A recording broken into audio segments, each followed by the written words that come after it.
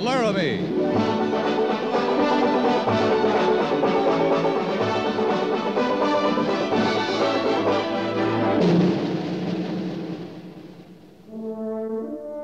Fort Laramie, starring Raymond Burr as Captain Lee Quince. Specially transcribed tales of the dark and tragic ground of the wild frontier, the saga of fighting men who rode the rim of empire, and the dramatic story of Lee Quince, Captain of Cavalry.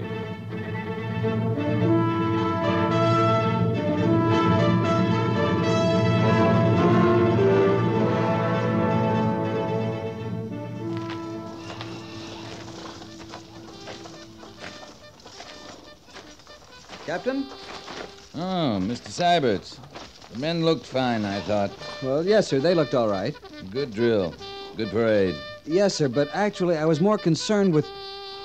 Well, weren't you listening, sir? I was watching, Lieutenant. I almost never listen to a dress parade. I mean the band. The band seemed to march real good. Captain, the music. Frankly, I thought it was terrible. Oh? Usually it just sounds bad. But today it was awful. What, didn't it sound strange to you? Tinny, off-key? I was watching B Company, Mr. Syberts. Marched just fine. I don't know. Maybe it's my ears. More likely my ears. I don't pay much mind to the music. When I was a boy, my mother thought I had a promising voice. So I'd sing for her. And the hogs would come running. Then the neighbors got so they'd come running, too. I got a lot of encouragement to quit singing. But just because you couldn't sing well, Captain, doesn't mean you don't have an appreciation for music. Oh, I think it does, Mr. Syberts. You see, I wasn't just obliging my mother. I thought I sounded fine, too. Well, you were considerably younger, sir. I'm sure you've outgrown all that by now. After all, with your mother to encourage you couldn't be blamed for thinking that you had Around her neck she wore a yellow ribbon. Captain. She wore it in the winter and the merry month of May. And when they asked her why Really, Captain, it was more about the regimental band than anything else, and if you didn't notice the band, Far away, she wore it for her lover who was far, far away. Yes, sir, well, I'm beginning to think I was very mistaken, if you'll excuse me, Captain. Far Captain Quince. Major Daggett. What are you doing? I was singing, sir.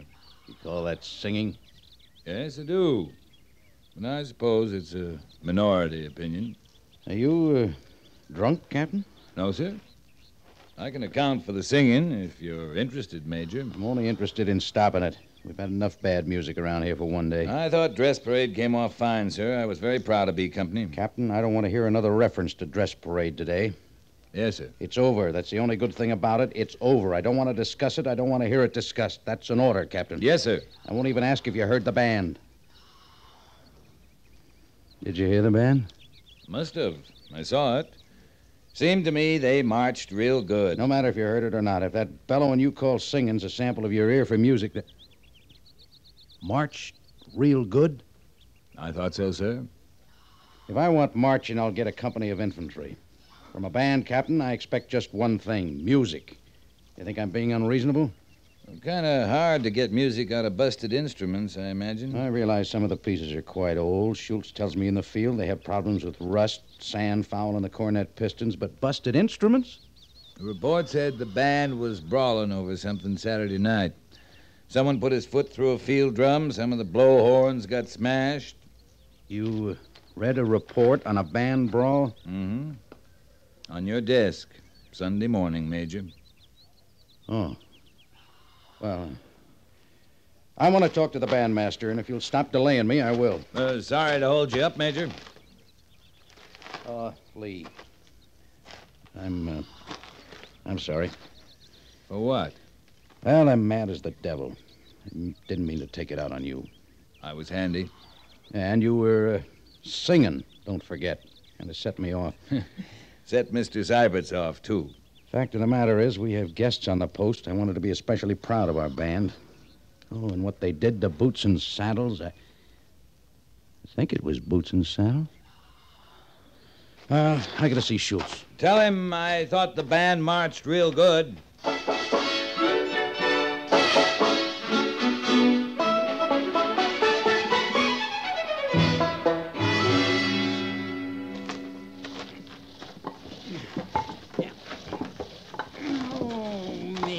You ailing, Harrison? Not me, Sergeant. Well, we'd like to get that lumber loaded so you could run the wagon up to old Bedlam, unload it, and come back here and start all over. No, I'm doing what I can. I swear I am. You ain't ailing, you shake a leg. Both of them shaking now, Sergeant. All right, Harrison, come out with it. I got about half a minute's patience left. You know I'm a reasonable man. You know that right off. Well, if I'm not reasonable, maybe there's a cause. I ain't got long to wait. Like this contrary weather. It ought to be cooling off. Give a man a feel for hard work. It's got no right to be blazing hot this time of year. You're asking for a change of weather? I'd be obliged if you could arrange it, Sergeant.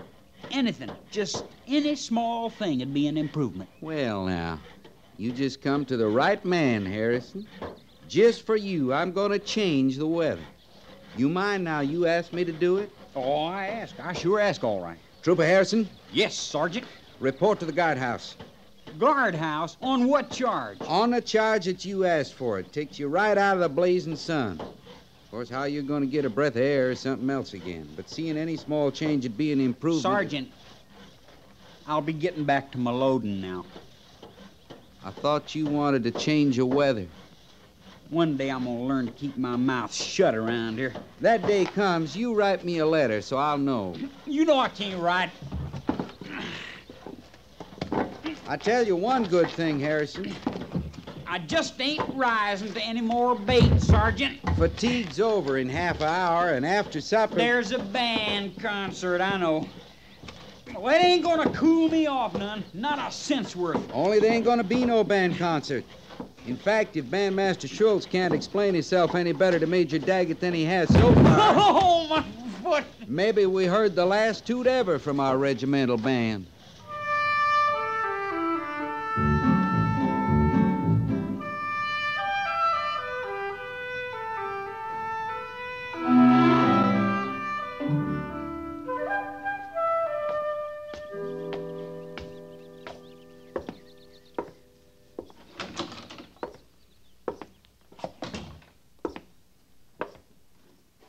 Pliny? Pliny?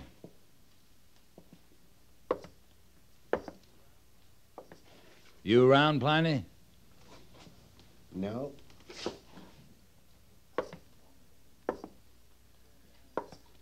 What are you doing behind the pickle barrel? You drop a penny? Are you alone, Captain? Sure. I'm not exactly open. It's almost 4:30. You'd open at midnight to sell a 2-penny cigar. Now come on out from behind that barrel. Well, oh my, it's unnerving. That's what it is. What did you want, Captain? What are you whispering about? Well, you never know who's listening these days. I'm listening. I'm hard put to hear you. Are you going to sell me a glass of beer, or do I have to draw it myself? Ha-ha. Aha. Who sent you? Pliny, it's a hot day. Oh, no, you don't, sir. I know an investigation when I see one. Well, you may tell that committee and Major Daggett and all the powers that be that I am living up to the letter of my agreement with the United States Army. Maybe you ought to have a glass of beer, too. It's not my concern if the regimental band can't play without instruments. What about the band? No beer, no band. Oh, I'll miss the drums. Won't you? Pliny, what time of day do you start making sense? Why, Captain, I believe you don't know. You came here in innocence. But these are dark days, and the seeds of distrust are on the wind. This time I'm going into the canteen and get that beer. There is no beer. There will be no beer. Beer is a closed issue. Poor Schultz. Poor Schultz. You keep going from beer to band. From no beer to no band. And you can thank Mrs. Feemster and her committee for that. Mrs. Feemster's not doing anything. She's just visiting Fort Laramie. Her visit was ill-timed, just when Schultz needed new instruments the worst way. But alas, 5% of nothing will not buy French horns and trumpets. And, oh my, I will miss the drums. I'm still not reaching you, am I, Captain? I know. No, you're not. Then let me put it simply. A, B, C. A is for the agreement. Now then, 5% of all proceeds from the sale of beer I give to B, which is the band. From these monies, Schultz buys new instruments. That is, he did until... Oh, yes, until C. C is for committee, headed by Mrs. Feemster, the Committee for Moral Improvement, if you will. Oh, and that means no beer. It follows, then, no beer, no proceeds, no band. Yeah. Oh, my. I put that well, didn't I? If you did, you better climb in that pickle barrel, Pliny. A sutler that doesn't sell beer needs a real hiding place. But the brine. Salty.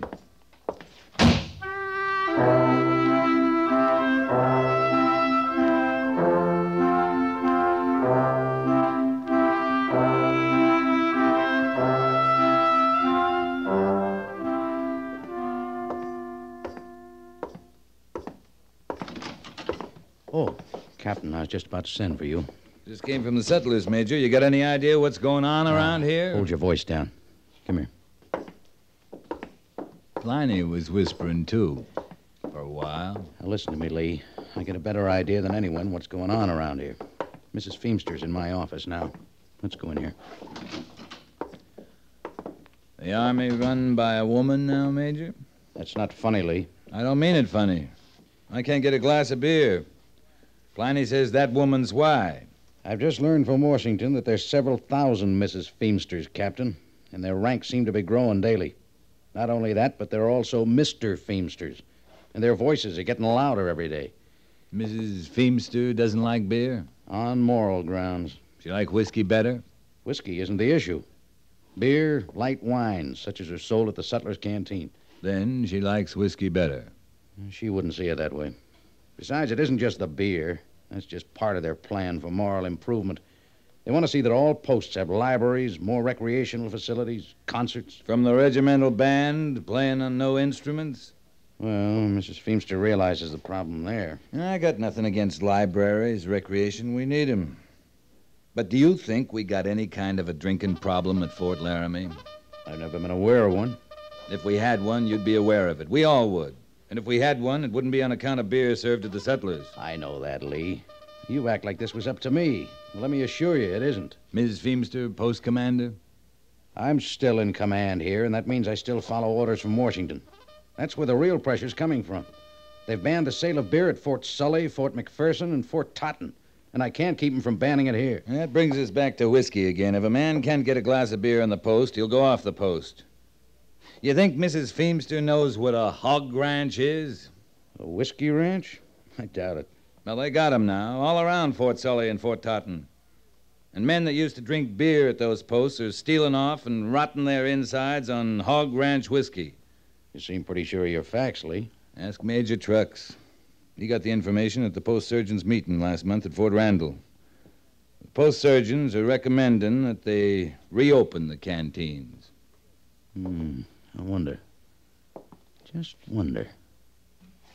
No, it'd never work. Oh, what wouldn't work?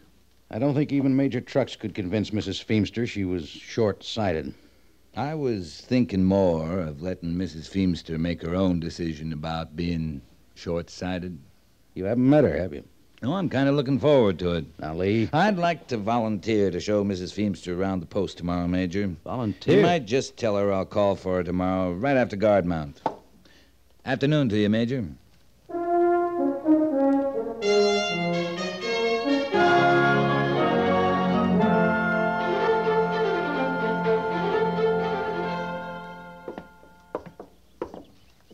Of course, in time, we'd want to build a library building separate, but that takes time.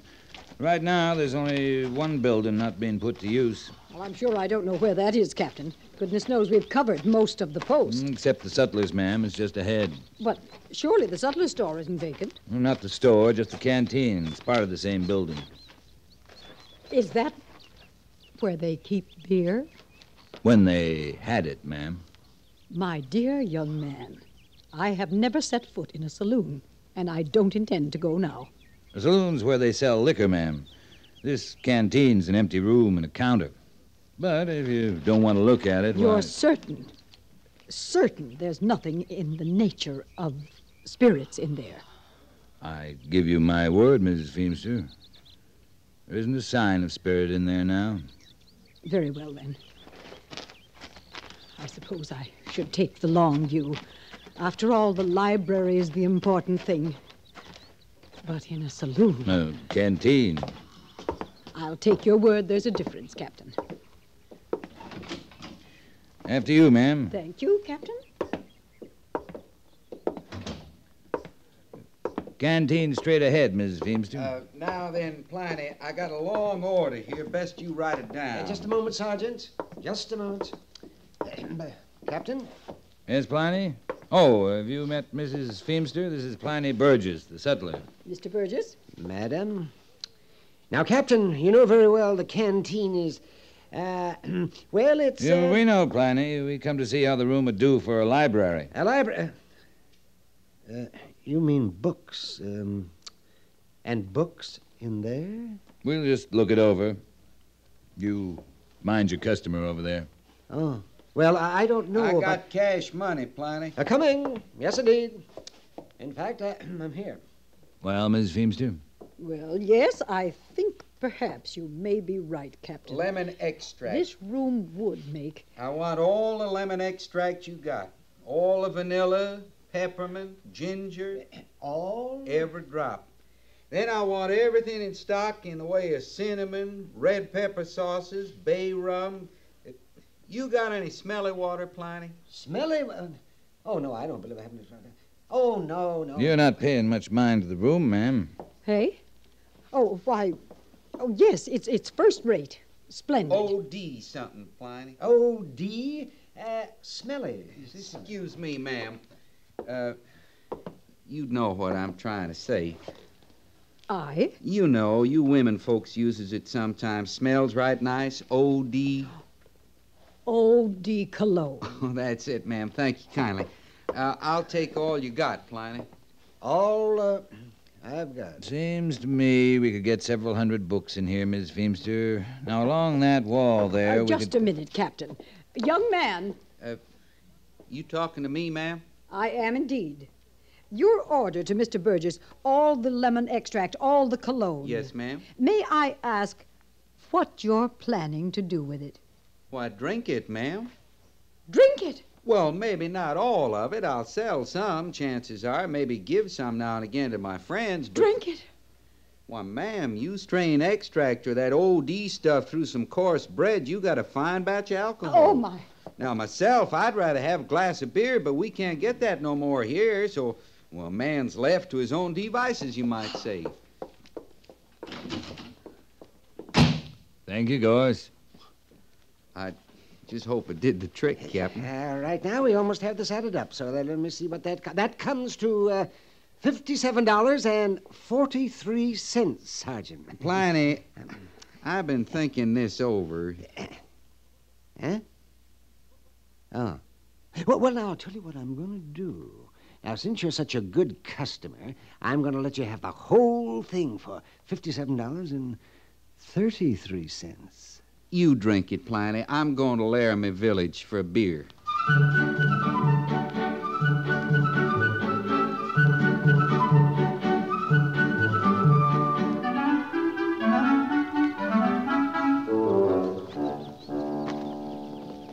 Why, Captain, you've come to say goodbye. No, I wasn't sure I'd be welcome, Mrs. Feemster. Major tells me you were a while settling down. I very nearly fainted. You may as well know that. Well, if it'd make you feel any better, it was all made up for your benefit, ma'am. So Major Daggett assured me. Oh, my, Captain. I'm going back to Washington with a brand new outlook. I think our Committee on Moral Improvement may just revise its thinking a bit. You talked to the post surgeon. Indeed, I did. I'm taking the entire matter up with all of official Washington. Yes, ma'am. And I want to thank you for opening my eyes, Captain. And that nice orderly of yours. Harrison? Yes, Trooper Harrison. He's the one who makes those nice outdoor stoves. He is? He was cooking last evening down by the Laramie River. I was out for my evening constitutional, and he explained it all to me about his stove. A retort, a condenser, and a receiver. Harrison? He called it a stove? Oh, he had some other name for it. A foolish name, too. A foolish name like a still? Yes, but I could see it was a stove. He's promised to send me the plans, show me just how to make it. Mrs. Feemster, that stove, now it's just... Oh, my goodness, the stage is ready. Goodbye, Captain. Goodbye, Mrs. Feemster.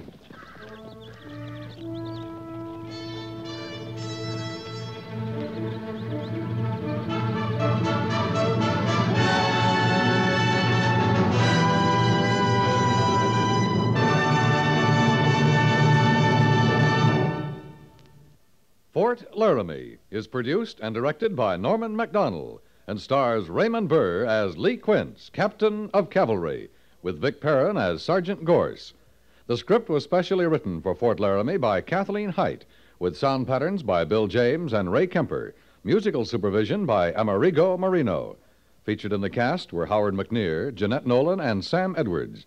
Jack Moyles is Major Daggett, and Harry Bartell is Lieutenant Seiberts.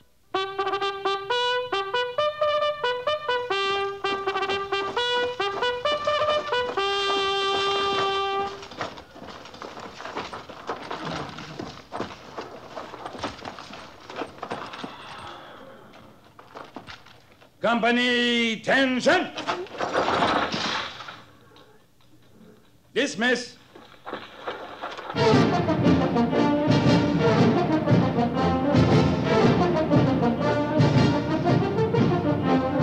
Next week, another transcribed story of the Northwest frontier and the troopers who fought under Lee Quince, Captain of Cavalry.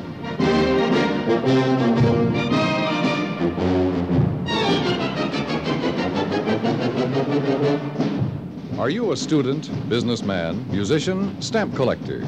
No matter what your profession or age, your opposite number in some faraway country wants to know about you and to tell you about his own life and thoughts. CBS Radio urges you to send your name to Letters from Abroad, 45 East 65th Street, New York City, mentioning your age, occupation, and interests. They'll find you a suitable correspondent in the country of your choice.